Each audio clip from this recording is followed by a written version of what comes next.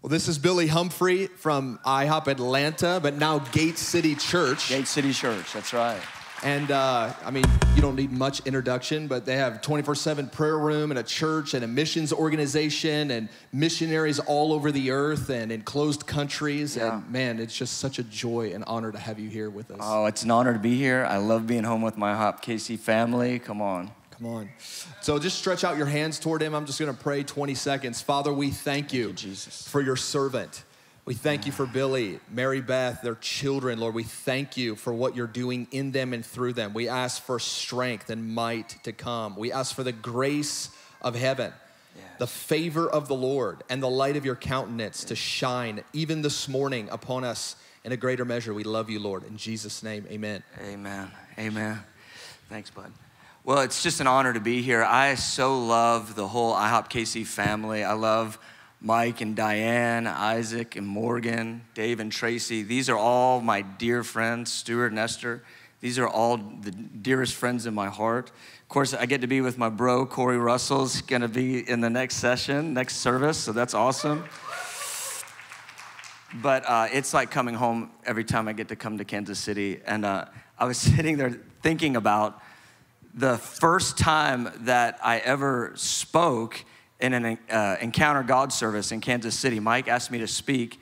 I had been here 4 months, and Julie Meyer had a dramatic encounter in a dream, and the Lord had invited Mike to a 30-day speech fast. I'm just curious, by show of hands, anybody here during that season? Okay, some of you. So I'd been here 4 months at that time, and Mike was teaching end times every Friday night. He's on a 30-day speech fast from Daniel 12 to get end time revelation, and he sends me an email. Hey, can you preach on the end times in the EGS on Friday night? Well, he's gonna sit 15 feet from me the entire time while he's waiting on an angel, and I'm like a complete newbie in the message. Like, I know nothing about end times. It was the most intimidating preaching I've ever done in my entire life. I'm shaking and trembling the entire time, wondering if the angel is gonna show up in that moment and then begin to correct my eschatology. It was unthinkable for a first preaching in Kansas City. I've had the opportunity to preach here a dozen times since maybe, but that first one was just on my mind today. It was incredible.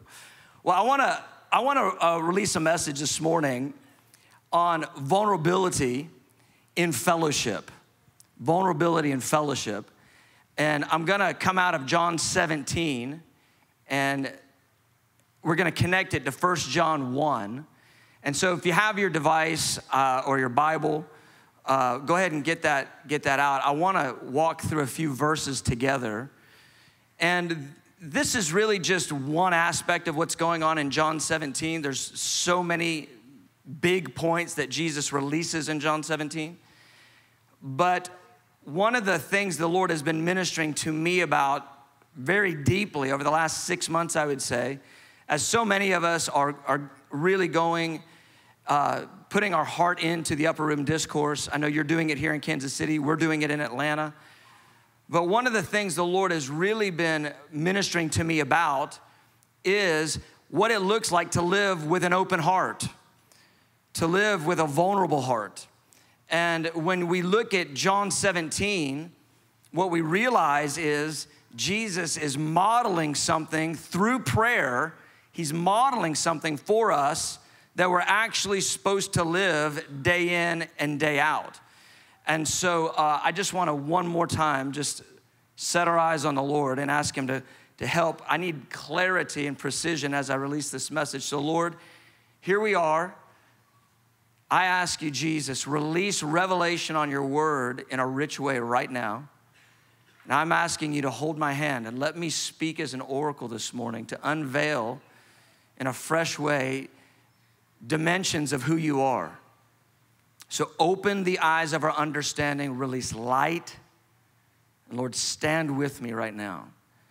Let me say what you'd have me to say. We give you thanks in Jesus' name, amen. So John 17, I just love it because Jesus is gonna finalize the Upper Room Discourse. and he does something so interesting.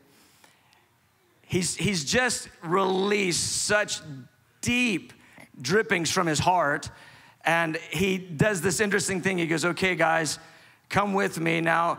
And then he just opens his eyes and looks at the sky.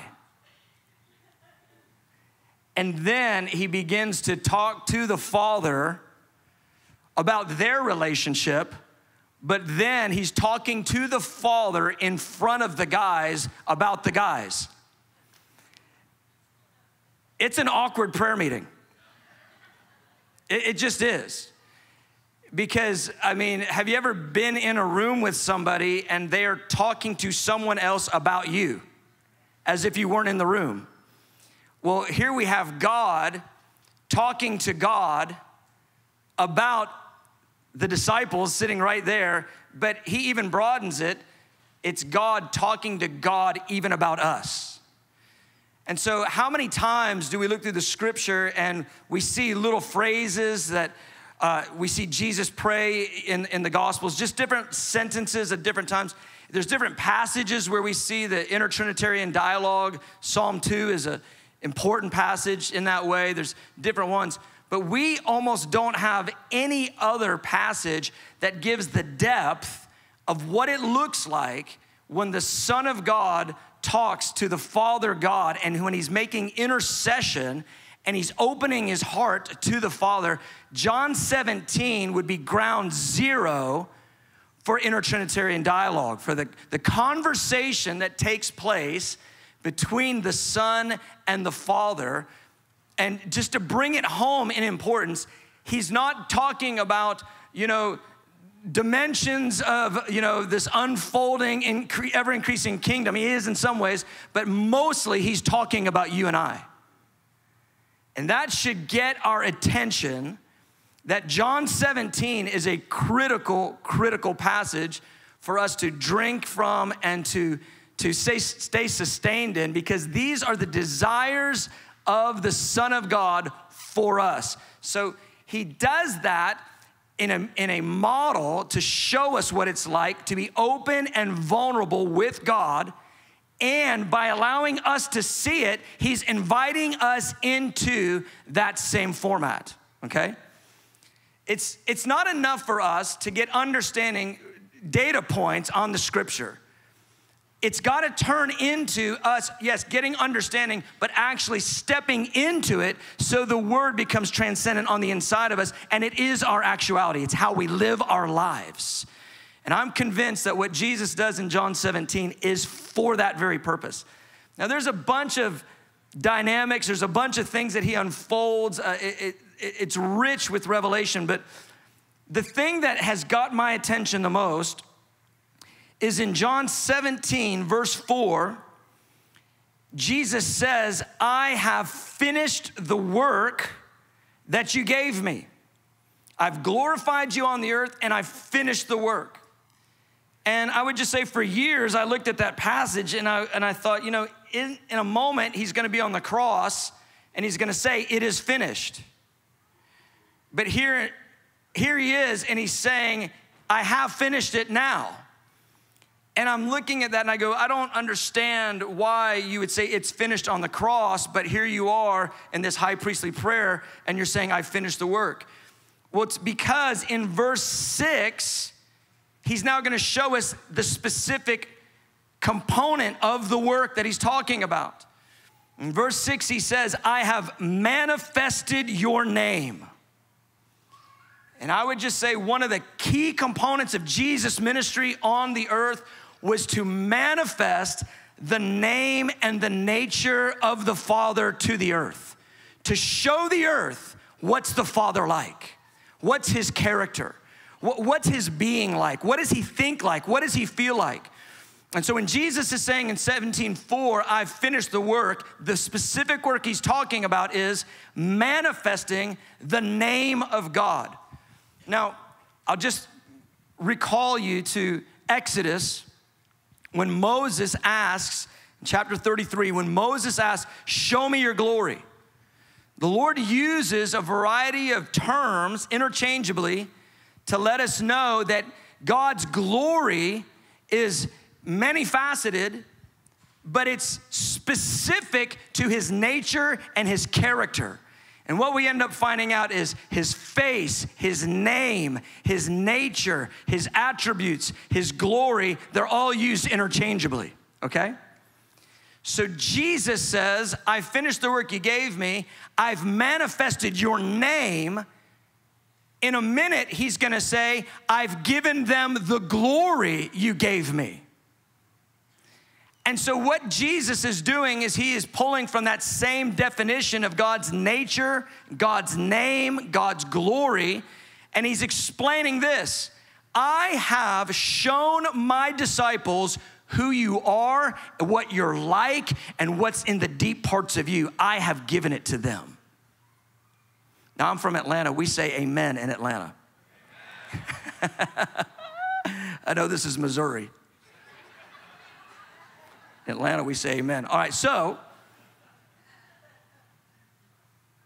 Jesus sharing the depths of the Father is Jesus sharing the glory of the Father, the nature of the Father. It's not just about a power encounter or even the Mount of Transfiguration, though those components are included. It's about him unpacking the depths of God and handing it to the disciples.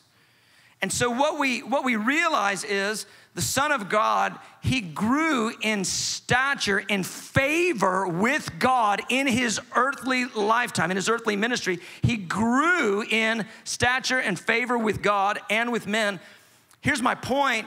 Jesus was always coming to greater and greater measures of unveiling of the Father to him and of him to the disciples. In fact, Jesus was so filled with the revelation of the nature of the Father that he would say things to the disciples. He'd say stuff like, there's many things I want to unveil to you, but you couldn't hear it at all if I gave it to you. It's too much for you. And I'm in awe of this interchange between the Son and the Father. The unveiling of the heart of the Father to the Son, and then the heart of the Son to the Father, and then the heart of the Son to us. Now here's the point I want to really make. Jesus does that so, yes, we'll see the Father, but also so he can pass to us the way that we're gonna live in this age. And what do I mean by that? We're called to live with an open, vulnerable heart to God and an open, vulnerable heart to one another. That's what Jesus modeled, and that's what he called the disciples into. Now, I know that sounds intense because of the hour that we're living in and the way that our social climate is, that people are, they're on an attack mode with anybody that would share anything that's not exactly the way that they would think. They go after people. They do character assassinations. They cancel people. And so we think, well, I can't be vulnerable because people are going to attack me. I could get hurt. If you look up in Webster, the definition of vulnerability, some of y'all already know the answer to this. It means putting yourself in a position where you might get hurt. It literally means that. And there's a difference between being transparent and being vulnerable. Transparency is, I tell you there's stuff going on. I just say that I went through a hard thing. I'm letting you know a little bit about what's on the inside of me. Vulnerability is I'm showing you my heart, how it's impacted me, what my emotions are, what the reality of me is, and I'm inviting you into it. And I'm convinced this is the portion for the believing followers, lovers of God, the portion for the church, that we would be a people that live with open, vulnerable hearts toward God and open and vulnerable hearts toward one another. So Jesus says these things. He says, I manifested your name. I've given to them your words. I've shared with them the glory you gave me.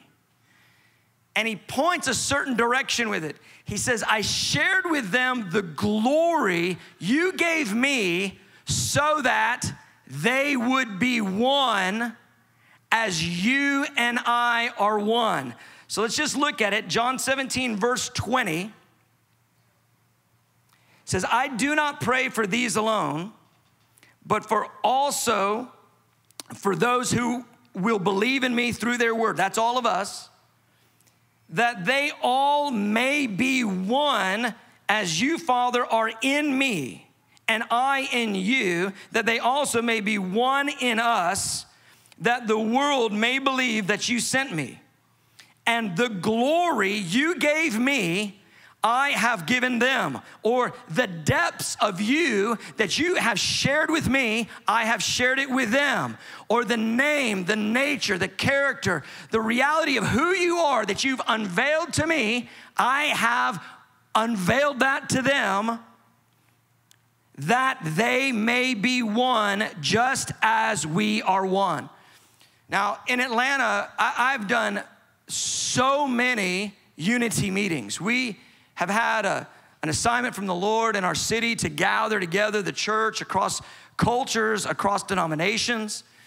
And we've done, dozens and dozens of citywide prayer meetings.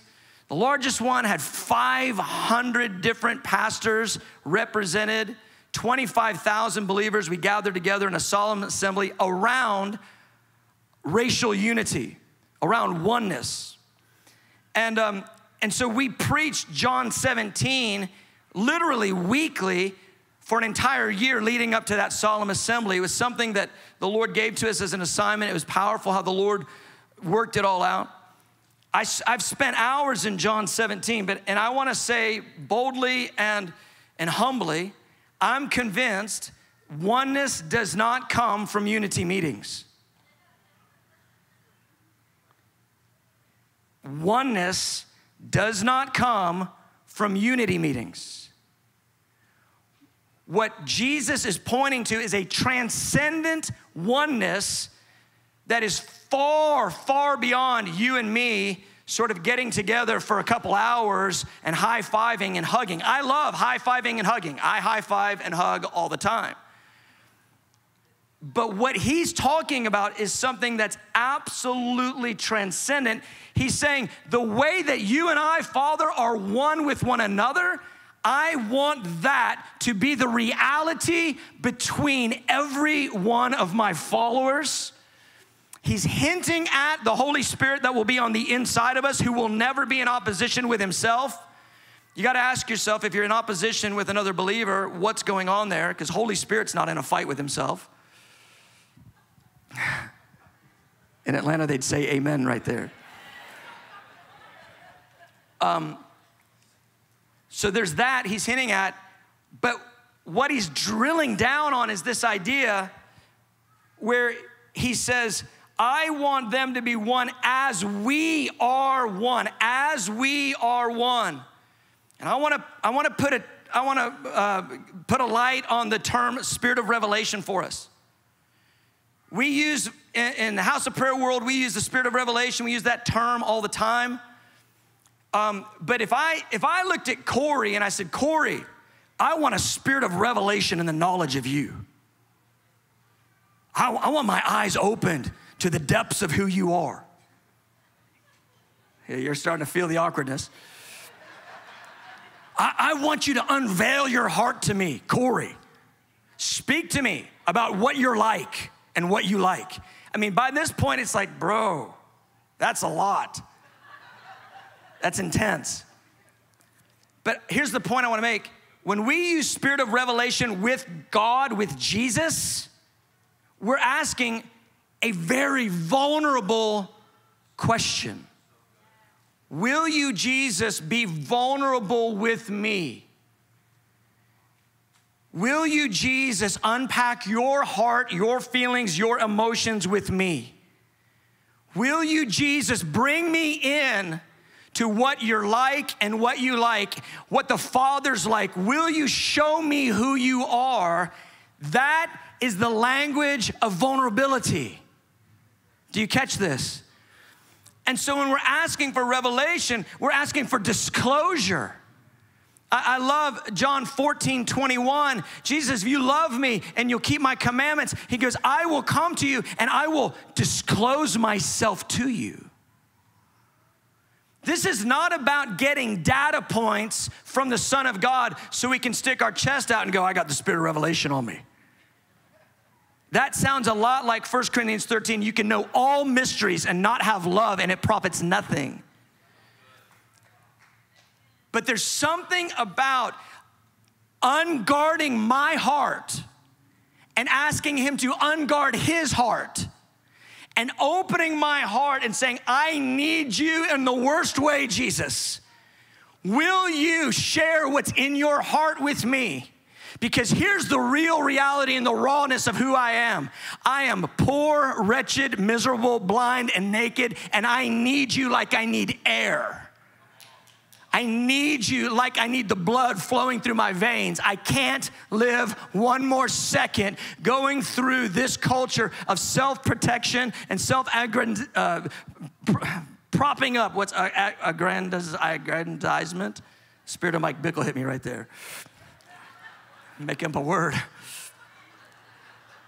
This is all over this pulpit. Self-protection, self-promotion. We protect ourselves so we can promote ourselves.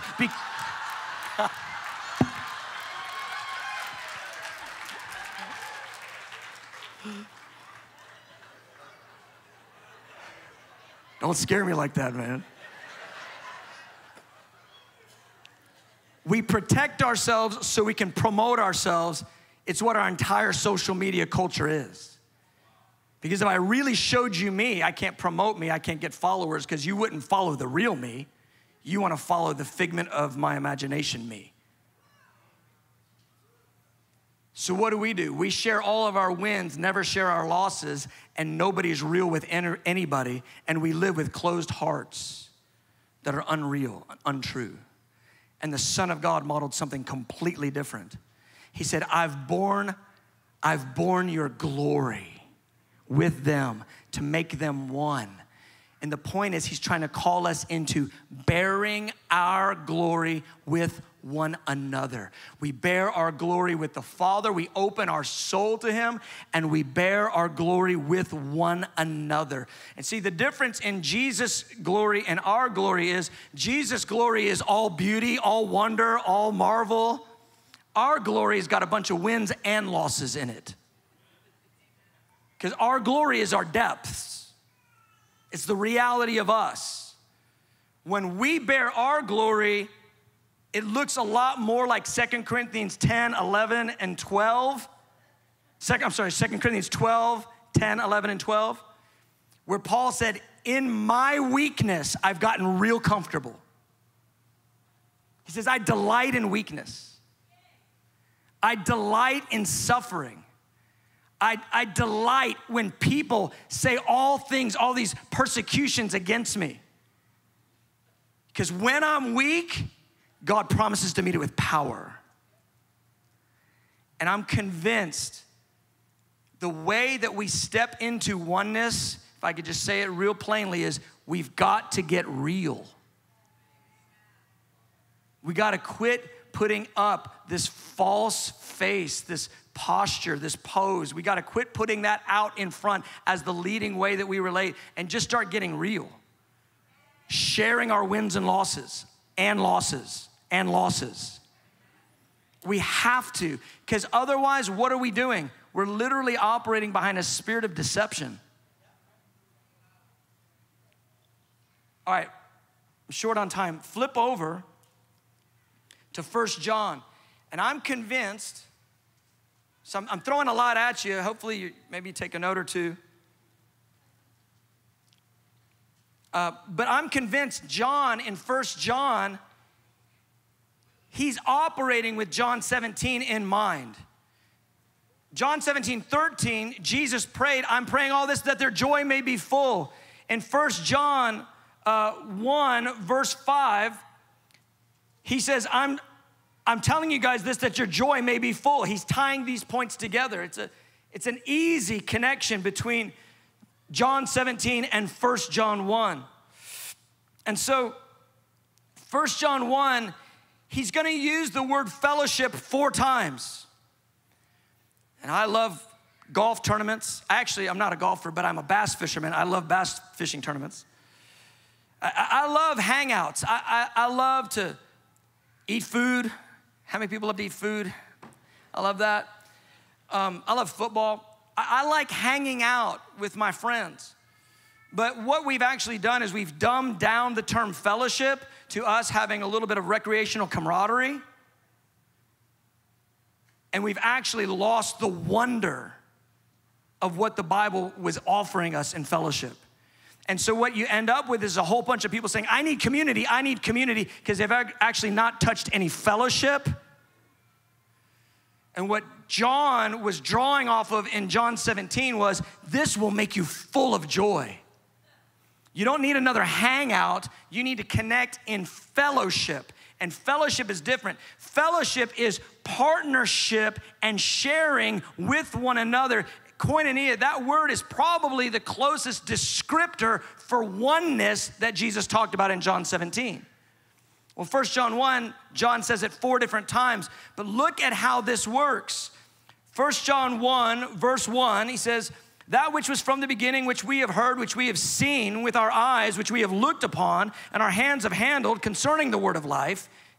And he's going to give a little parentheses. He goes, that life was manifested, and we have seen, and we bear witness, and we declare to you that eternal life which was with the Father and was manifested to us. Who's he talking about? Jesus.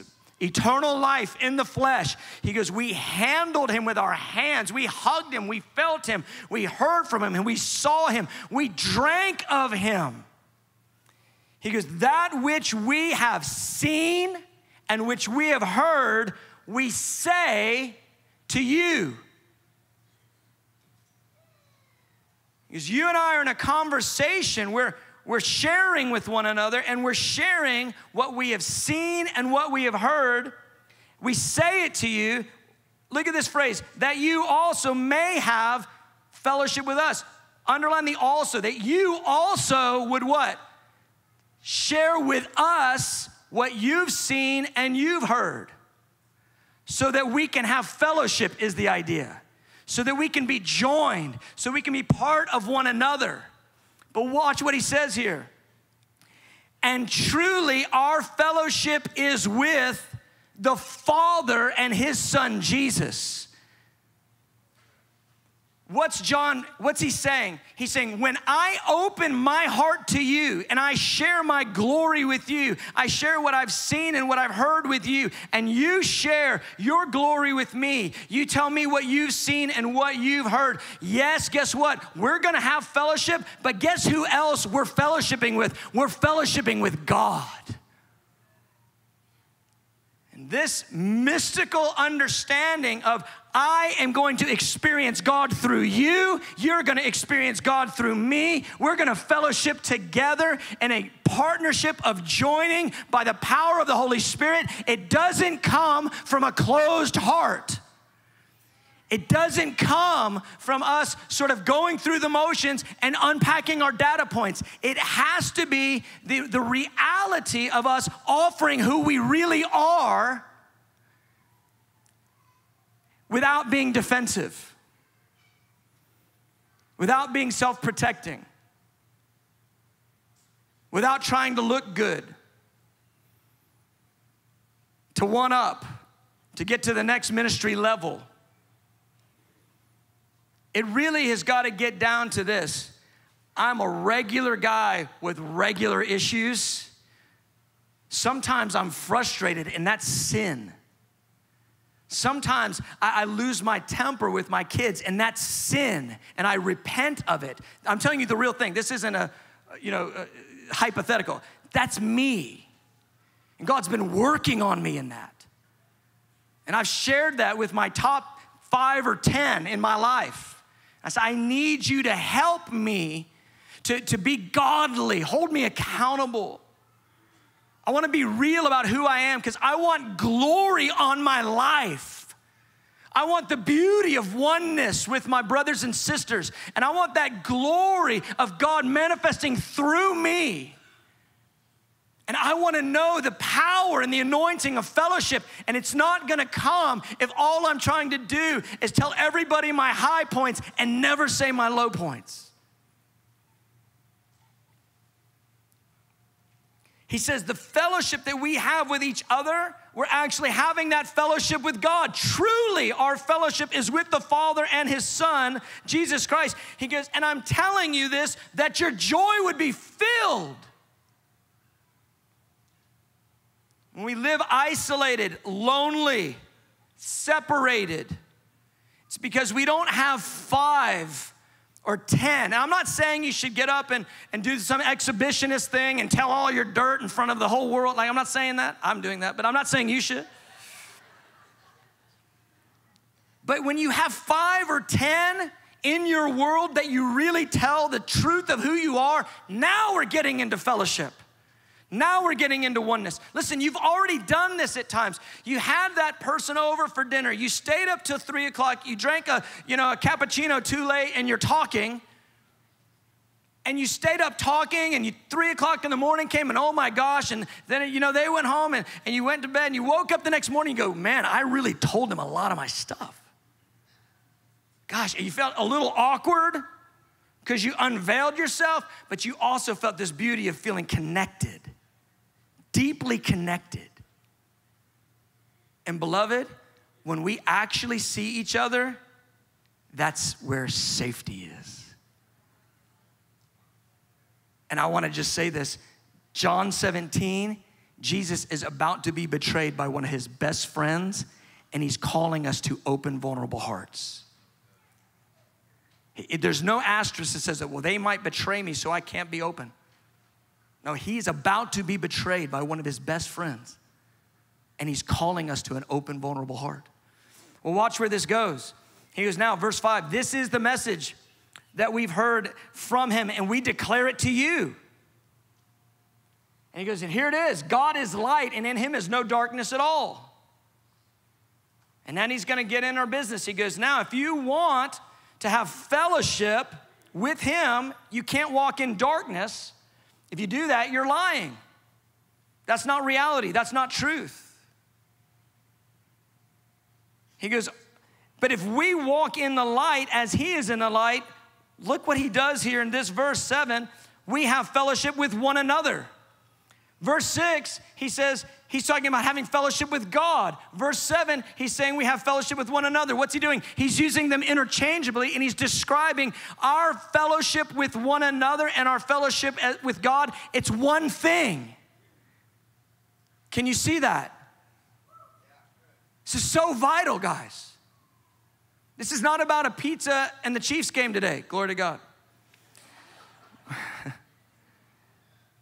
I can't even root for the Falcons this year, any of you football fans. So, yeah, Kansas City might as well win it again. Praise God.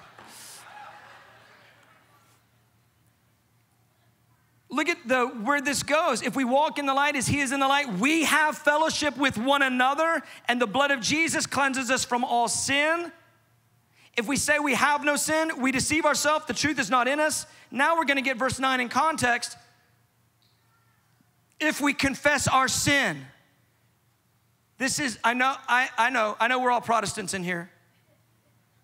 I know we love the individual priesthood of the believer. We love that.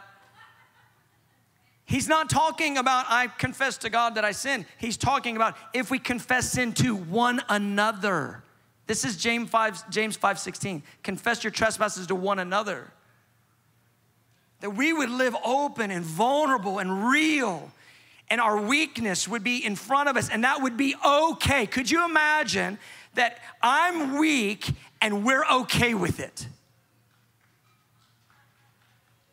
That's where the glory comes.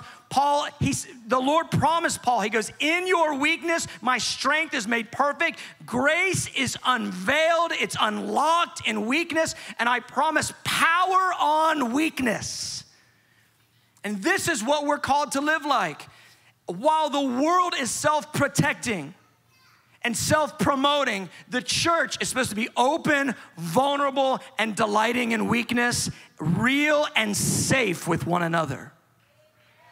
This is who we're called to be, beloved. And I promise, I just really believe this strongly. The reasons why we haven't seen the glory of oneness in our midst is because we actually haven't done open, vulnerable fellowship very much at all.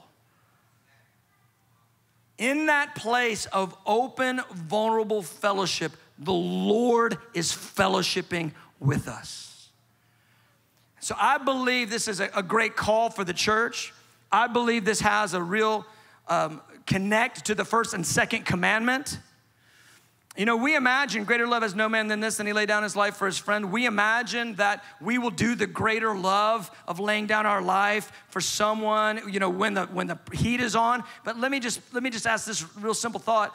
If I can't be honest with you about who I really am, do you think I really am gonna lay my life down for you? We got to kind of get that fantasy out of our mind. And there's a day coming where we really might be laying our lives down for one another for real. But right now, sort of as Mike says, the push-ups we have to do is I'm laying my life down by being vulnerable with you about who I really am.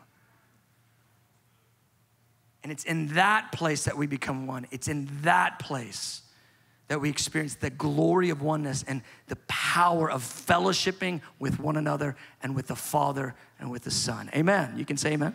All right. Good. Let's go ahead and let's stand.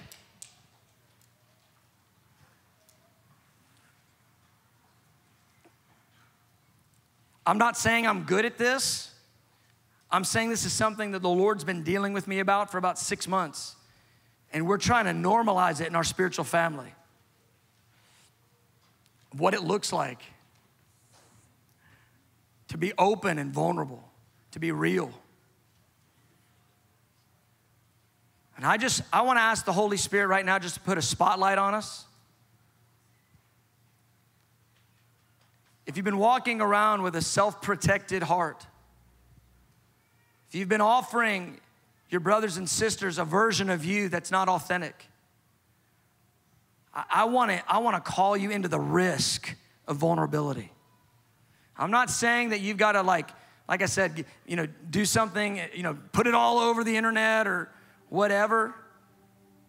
But I'm talking about the 5 or 10 relationships. That's your number one theater that you're going to live in 90% of your life. Your family and your 5 or 10 relationships where they know you, they know the real you, and you live with an open, vulnerable heart. I want to call you out of self-protection. Some of you have been hurt badly, I understand. And you think, man, you hear vulnerability and transparency and you flinch.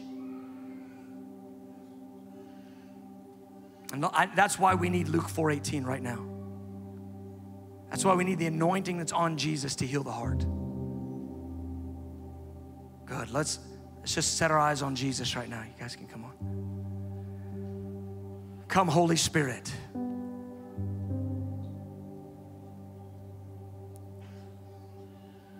Come, Holy Spirit. Lord, I confess I haven't been good at this.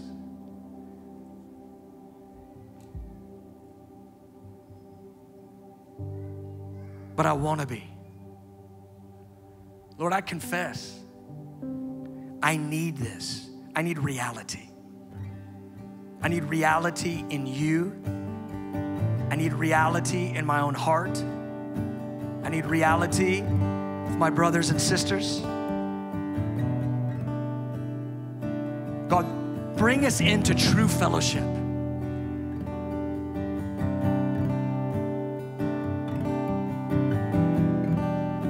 So come, Holy Spirit.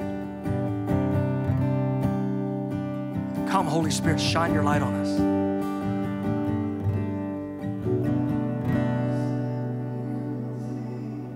Enlarge my heart, I want it. Increase, let me contain the depths of your love. I open up depths of your love. Oh, I open up to the depths of your love. Enlarge my heart, I want it. Increase, let me contain it. Enlarge my heart, I want it. Increase, let me contain it. The depths of your love, I open up to the depths of your love. Oh. So here's what I want to do. Let's go into a ministry time right now. If you say, I want to walk out of self-protection, I want to risk vulnerability. I know that might feel awkward. I get it. It is awkward. But it's got to be a muscle that we get really used to using. With our 5 or 10, our theater that we live in, our family and our closest 5 or 10. You say, I want to get open-hearted and vulnerable in true fellowship. And I haven't been. I want to invite you forward right now. I want to pray that the Lord would give us grace in this. If that's you, just come forward. Open my heart. It's one of those hard altar calls. I'm vulnerable. Unashamed, unafraid. We're going to step out of self-protection. We're asking the Lord for grace that we would step out of self-protection to be real, to be honest, to be vulnerable, to step into true fellowship, to actually experience the grace and the beauty of oneness. Come, Holy Spirit. Come, Holy Spirit. Come, Holy Spirit. Come, Holy Spirit. Come, Holy Spirit. Come, Holy Spirit.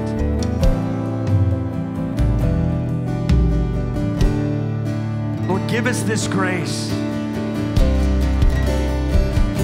We open our hearts, we come, Lord, unashamed, nothing hidden from your side. Unashamed. Oh, every door is open in my heart. Every door is open. Every door I want to be real. I want to be honest. in my heart. I want to fellowship with you, Jesus. Is open. I want to fellowship with my brothers and sisters. Every door is open in my heart. Every door is open. Enlarge my heart. Enlarge my heart. I want it. Increase, let me contain it. Enlarge my heart. I want it. Increase, let me contain it.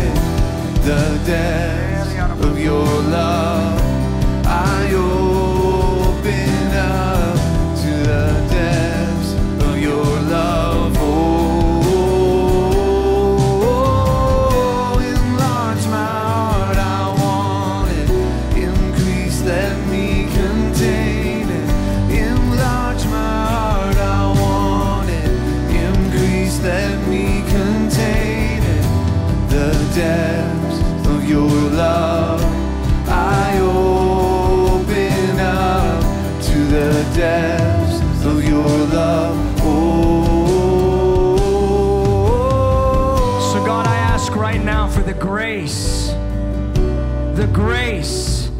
to stand in that awkward place where we've grown so accustomed to offering those around us a version of us that's not real. I'm asking for grace right now to be true, to walk in the light, not just in areas of sin, but in areas of weakness, to offer the reality of who we are, to get comfortable with it not being perfect, to get comfortable with not having to wear a Christian face that acts like we're just perfect. It's messy and challenging, but God, we want a reality that we would be people with truth in the inner parts, with a lean towards righteousness, empowered by the Holy Spirit, connected in true fellowship fellowship with the Father, the Son, and the Spirit, and one another. God, I'm asking, release that grace on Forerunner Christian Fellowship. Release it on the whole IHOPKC family. God, on the friendship groups, on the worship teams, that we'd move past just sharing our wins, but we'd share our wins and our losses and bear one another's burdens and so fulfill the law of Christ.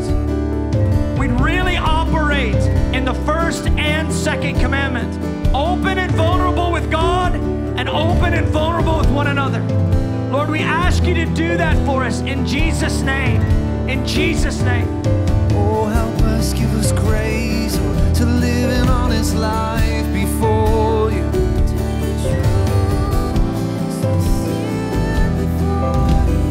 Lord, we want to walk in the light. Here's my heart, God. Here's my heart, God. Lord, we want true fellowship. We want true fellowship. Give us grace. Grace. Teach us, Holy Spirit. Show us the way of fellowship. Show us the way of fellowship. No reservations, no walls. Let us not hold back. Show us, Lord. Show us, Lord. Show us more. Oh, how do we lay down self-preservation? Spirit of the sovereign Lord, bind up the broken heart. Release grace. Release Grace, grace. to open up.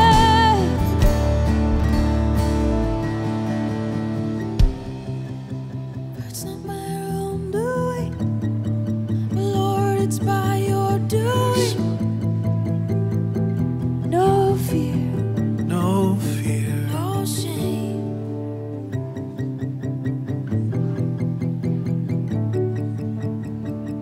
No fear,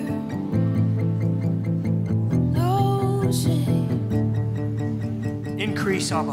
Lord, wash Increase, Holy away the pain of the past today. Heal hearts.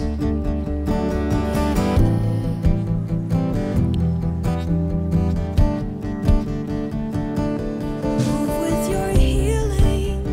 Move with your healing, Lord. Where we couldn't open up before, Lord, open every door. Father, would you tear down old systems of relating that hinder love? Renew my mind, renew my spirit. Deliver me. Deliver me. You're the one who restores. You're the one who made